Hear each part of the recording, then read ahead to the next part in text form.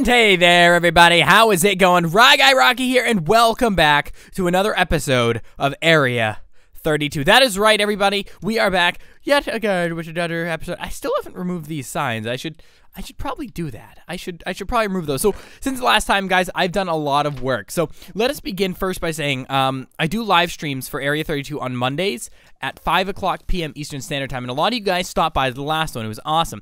And you can see you guys helped me get a lot of cool stuff. For one, you told me to get these cool goggle things, which allow me to basically, it's like a walking, one of those thermometer things, except I can have it while I walk, so I can see all the little glowy things, like one right there, much easier. And there's one over there on that island, and I can just see them a ton easier than before. I can't scan with the goggles, but they definitely still help. Anyway, I got a lot of donations since last time, so let's go over those. Thank you so much to Mike Stricken, for the 6 coal, the 6 redstone, the 10, then hashtag Team Snake, just a guy from the north, gave us 10 gold, though I think he spelled Ryguy wrong. Ryguy is not spelled S-N-A-K-E, it's spelled R-Y-G-Y, but they tried, you know, they tried to type hashtag Team Ryguy, so it's okay. So the gold ingots, the cooked chicken, the raw beef, and then we get 1 lucky block. So thank you again, everyone, for the donations. It really does mean a lot. If you'd like to support this series and support a charity, by the way, because all money does go to charity, you can support Area 32 by going to a32.co, which is the website where you can donate and give us cool items. What is wrong with you? You're fast. Oh, I killed him. Oh, he was fast. Hey, are you gonna hurt me? Oh, you're fast. Okay, can I kill you? Okay, got him too. Okay, let's put down this lucky block over this way. That's, oh my god, there's a thing on a horse behind me, isn't there? Oh my god, yes there is. Oh my god, I gotta turn to a wisp, I gotta get out of here. Where's my wisp? Catch me now. Okay, this guy's oh my god, look at him, he's on a zombie. Oh, okay, can I get him stuck in the, what can I do here? Okay, let's see. I'm trying to open lucky blocks. Can you leave me alone? Oh, I can get him like this. And then look, we actually get his horse. Why are you hurting me? I guess he doesn't want to be my friend. Okay, I'll kill you too. Well, anyway, let's open up the lucky block right here, and let's see what we get. Ooh, we got some stone tools. So nothing too great, to be honest. Nothing lucky, but nothing really unlucky. It's not like it blew up our base, which I heard happened to some people on the series. But anyway, guys, so let's I think I got interrupted. Anyway, if you want to donate, support charity goes to a company that or a charity. They're not a company, but I mean they sort of are, but they're a charity organization. And what they do is they help gamers with disabilities play video games. So something, you know, that we all have the ability to do, many do not. And they make it much easier for those people to do, and it's really cool. And they're called special effects. So if you're interested in donating that, it would be totally awesome, guys. And when you donate, you can also choose who you donate to. So if you donate to me, I'll get items in game, and you can support me in the game as well. And it does go to a great cause, guys. So I really do hope you donate. It is for an amazing cause. So anyway, guys, let's get right into the episode. So what we're gonna do is, since last time, I'm gonna give you guys a quick update of what's been going on. And let me tell you, some awesome stuff has been going on. So if we go over here, it looks like I left this open on accident, but you can see, oh, we're having some flux issues here, but if you can see, we have the same research table and the arcane work tables, and we have this now, which is our crucible. I put fire underneath there, so we have a crucible as well. Now I'm gonna need a flux cleaner to clean up all this flux so I don't get flux disease or whatever it's called. But we can actually create stuff using this crucible, like I made these goggles and a bunch of other stuff. And what we're going to actually go ahead and do, well, I'm not going to be doing much, but that's basically it. Oh, no. Hey, Ryan, I found this place. It's pretty cool. Surprised you never told me about it. Here's an egg. I hope it helped. What? Tyser oh, no, I left the door open. So Tyser was able to get in here. Oh. I was trying to keep this place semi a secret, but obviously that didn't work. Oh, well, it's not the end of the world. Tyser, he's still an ally right now, and I'm hoping he stays an ally. And Snake, he hasn't come to attack me. I gave him my coordinates, so hopefully he doesn't. Hopefully he finds me as a friend. Anyway, he gave us a dragon egg. That actually makes me really happy. That'll look cool in this arcane room, so I actually really do appreciate that. We can definitely put something cool there, so thank you, Tyser, for that. Anyway, so we did so much during the live stream, guys. No joke, we did a ton during the stream, like so much. It was so cool, and you guys helped me get really far. And what I'm showing you today, guys, is many of you guys in the comment section below wanted to see more work on golems.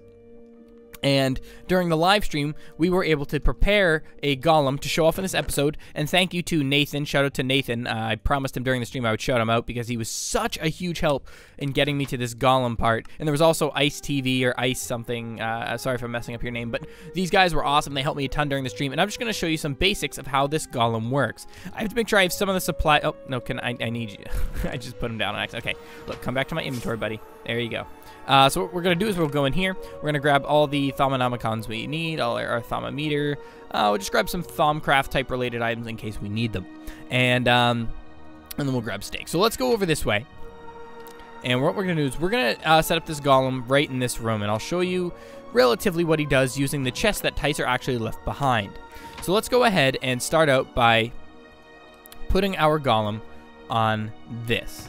Oh, that didn't work. So you gotta just right click. So there he is. Now he's on this chest. So if I were to, let me go into my human form here so it's easier to see because he won't listen to me if I'm not my human. So turn to my human form. I have what's called a Golemancer's Bell. So if I right click him and then right click somewhere, I'm signaling him to do something at that position. So for example, if I throw, because this one's a gatherer, so I haven't put his animated core, and I have a golem animated core, which makes him a gatherer. If I right click him with that, he actually comes to life. You can see how he lifted his head up there. And oh, Super Chat's joined the game. Oh, I see him. He's right there. Anyway, so if I throw something on the ground, watch this. He'll go pick it up.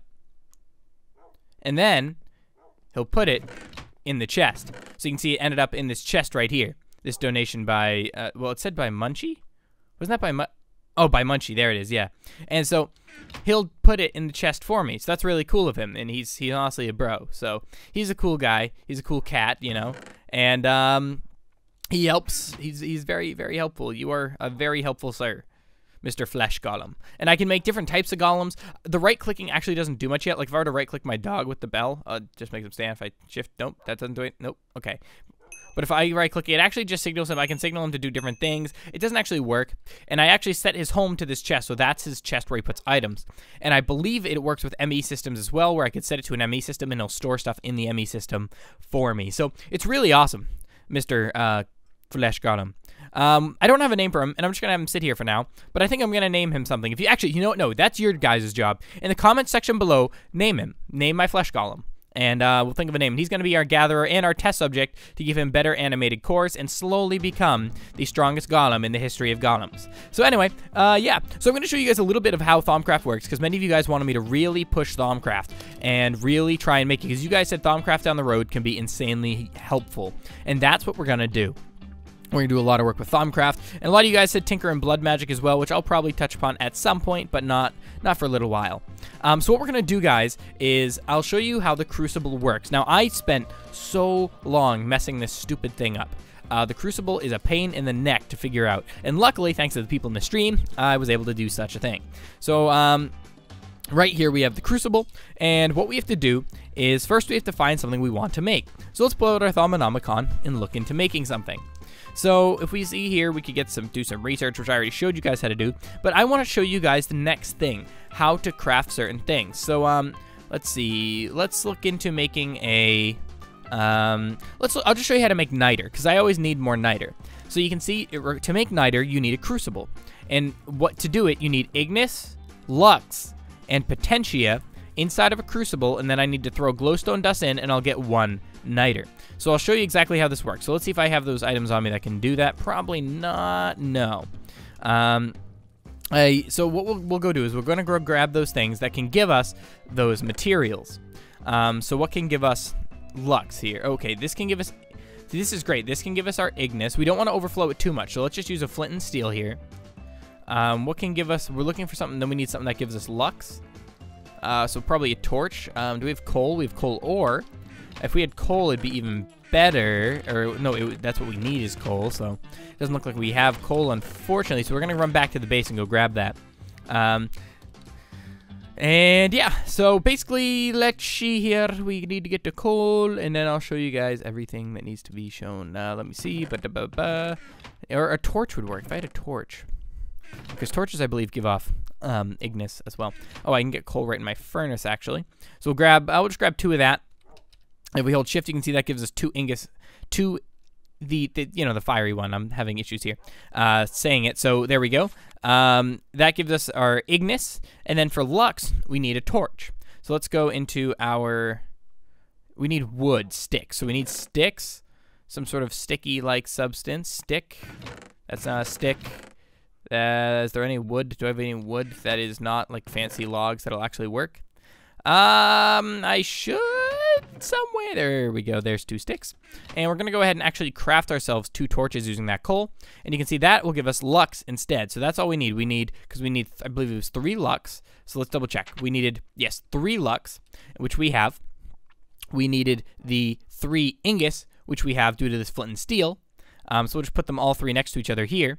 And then we also, finally, we need a,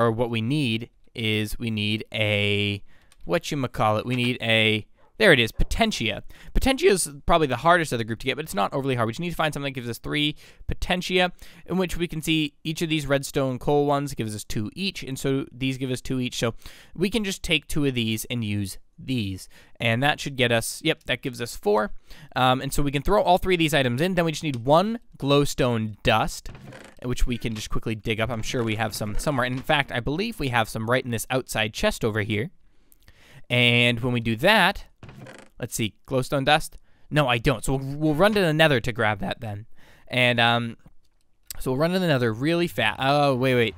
No, I definitely have some because I grabbed like 14 stacks last time I was there because someone said I'd need a lot of it, so I just grabbed a lot during the live stream. So there's got to be some in here somewhere. I need a better organization system. I need to get myself an ME system set up so I don't have to keep digging through chests like this. But I'm also known, I suffer from a rare condition called lazianitis, which basically, simply put, means I'm super lazy, and it's not a real disease. There's the glowstone dust. And and I'm too lazy to set up an ME system. Anyway, so we got all the stuff we need, so we'll throw all 3 of these items in. Well, all technically 2, 5, 6 items in. And so let's see, we'll throw, here we go. So we go up to the crucible, which does have water in it, yes, good. And we'll go into our human form because that way we're staying at the right height and we don't mess it up. And we're gonna we'll start in by throwing the flint and steel in. And you'll see, because of my glasses, I can see what's in here. Because the goggles I wear, that's why I got them. And then I can throw 1, 2 in here. And you can see, I can see what's in there. Then I throw 1 glowstone dust in. And look, it gave me 1 niter, and it spits out 1 niter. And then there's still some resources left in there. But, yeah, so if I were to throw, like, another one of these in there, and then throw 1 of these in there, I can actually get another niter. Oh, no, I'm a little low on Lux. But, you get the point. You get the point. Do I have anything to give me Lux to get that extra one? No? Actually, if I keep throwing this in, I'll get Lux. What am I saying? There we go. And we got a second niter. So there we go. And as you can see, guys, that's how it works. It's really simple, not too difficult at all to use the Crucible. It just took me a while to figure it out, and it is kind of complex learning it for the first time. And Thaumcraft is probably the hardest mod I've ever worked with, but it's probably the most fun mod at the same time that I've ever worked with. So, yeah, it takes a lot of time, but it's totally, totally worth it. Anyway, so many of you guys were saying that I need to do something with Snake. I need to talk to him or something. But, you know how I am. I have trust issues, and one of the biggest things is I don't know if I can actually trust Snake. I don't know if I can trust Tyser. So my best thing is to stay alone. But since Snake has my coordinates and so does Tyser, I might as well tell you guys about a secret thing I'm working on, and that is a secret base I'm working on off of camera. That is something I'm not working on camera yet, and I'm not going to show you guys yet, but it's something I'm never gonna basically go to. Well, I'll go to it on camera, but like I'll never teleport there. I'll never give coordinates there. Like if I have a teleporter, I don't want to risk the coordinates getting out, and I'm not gonna do much there because it's gotta stay a secret, at least for now. And I have the coordinates of it. I've been working hard on it, and it's not done yet, but I'll show you guys that when it's done. It's actually really, really cool. So yeah. But as you can see, guys, Thaumcraft is honestly one of the coolest mods ever, and we did a lot today. We got a working golem who just picks stuff up and then puts them down. I pick stuff up and put them down. Mr. Flesh Golem. I want to see if I can get him to do more, and someone was telling, I remember they were telling me in the stream I need some, like, instances or something like that, but I don't know what they meant by that. And so, like, I could have this guy throw, here, put the niter in there, buddy.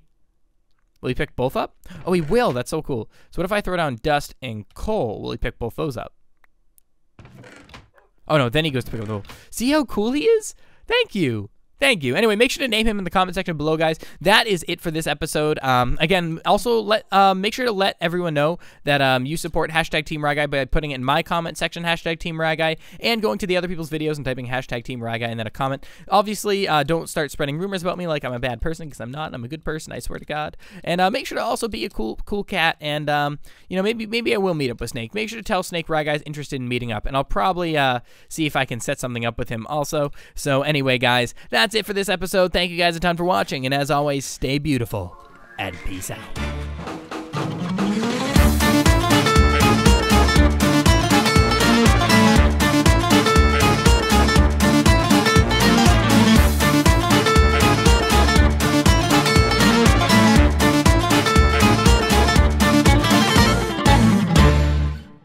Did you watch until the end of the video? Are you even watching right now past the credits? Well, if you did, let me know in the comment section below by just commenting the word cookie.